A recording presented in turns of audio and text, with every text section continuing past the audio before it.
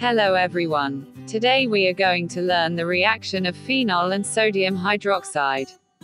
Please subscribe our channel to learn new chemistry lessons.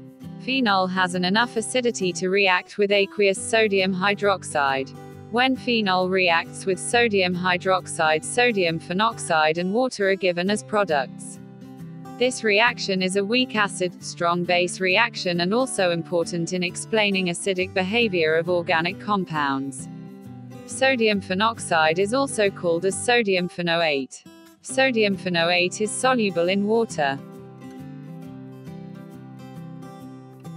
Phenol is a weak acid and aqueous sodium hydroxide is a strong base.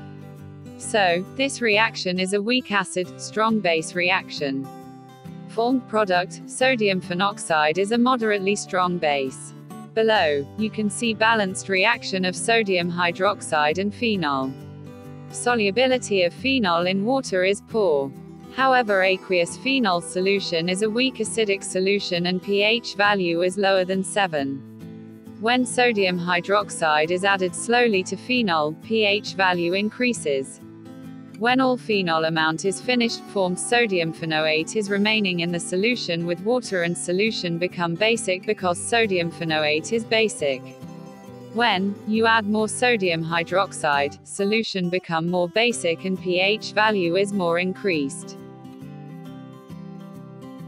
Why sodium hydroxide and phenol reaction is important in organic chemistry.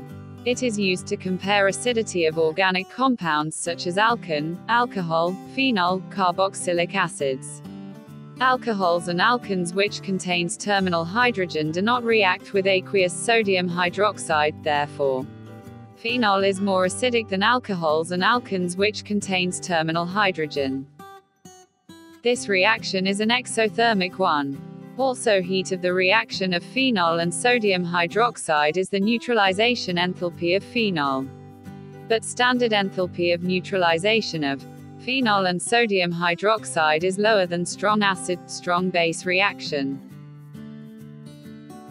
There are health effects which can be occurred due to phenol and sodium hydroxide. You should be careful to avoid any accident when you deal with these chemicals. You should wear protective equipment to avoid injuries to you and others. Thank you for watching. Hope to meet you from another video. Please subscribe to watch more chemistry tutorials.